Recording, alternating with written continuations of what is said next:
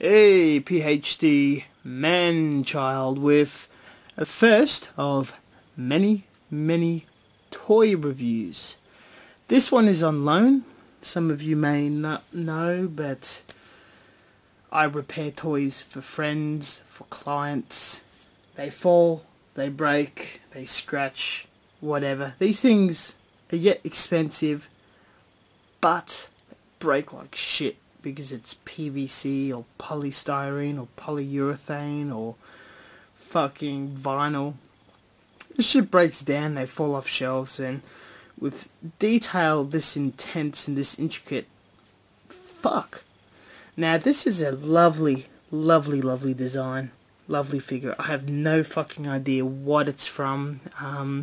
Diabolus Ungulate, whatever. From some sort of Embrace range, a limited edition white version. Don't know who the fuck they are, don't know who makes them, but god damn, is that a nice sculpt and colour.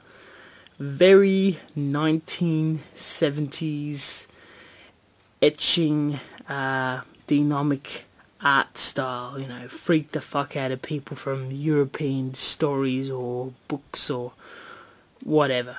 At the same time with just obvious sexuality lusting out of it.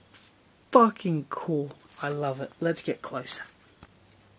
So we got this very humanoid face shape, pointy chin, realistic-ish nose, anime look about it. The face is nicely fleshed out and detailed beautifully. Check out the tits. Now the clothy parts cast off, and it also casts off around a box as well. And yeah, it's interesting naked, but underneath its tits it's got these holes to hold in those bits, so that's a bit of a turn off. I kind of think it's a lot hotter like this. You get the fleshed out wings and these stockings into these really nifty hooves, heels, stilettos on a choice base. The tail is a tad faulty because it's got some joint lines, though I don't know if it's sort of similar with the legs having these seams. They probably should have played with it and added stitching marks. And you get this very delicate, dry brushed top tone, undertone colouring on this amazingly textured, yet almost paper thin wings. I mean, it's definitely airbrushed. And the colour layering is just extremely delicate. Top notch fucking work. Long ass hair and that ass.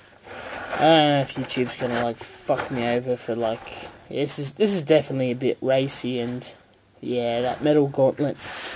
Casting metallic on plastic can be a absolute pain in the fucking ass, but this one's neat. I definitely like the shit of this. Fuck. I don't know why, I'm drunk. Yeah. I'm saying this thing's cool. It's a work of fucking art. I think it needs to be shared. If anyone can tell me what the fuck it is, let me know. My friend paid 180 bucks for this. I reckon in Japan you're probably paying around the 10,000 yen-ish mark.